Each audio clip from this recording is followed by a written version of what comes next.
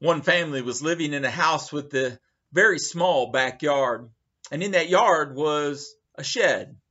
One day, the children saw their cat was outside trying to get under the shed in the backyard.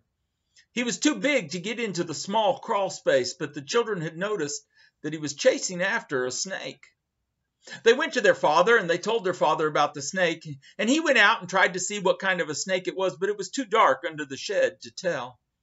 The father decided that the snake wasn't a real danger as it was well under the shed, and he would watch for it in case it came back out. Well, a couple of days later, the father put the trash out on the street in the front yard.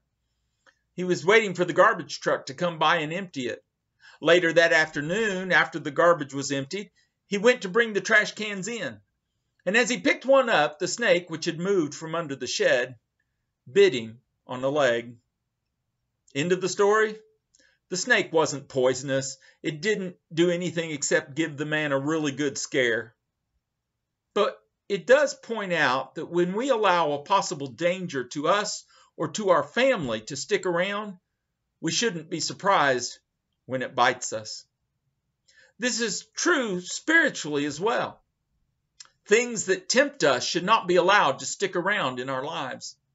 We need to remove them so that the temptation will not bite us when we're not expecting it. Remove it. Don't let it near us or near our families. May you have a blessed day.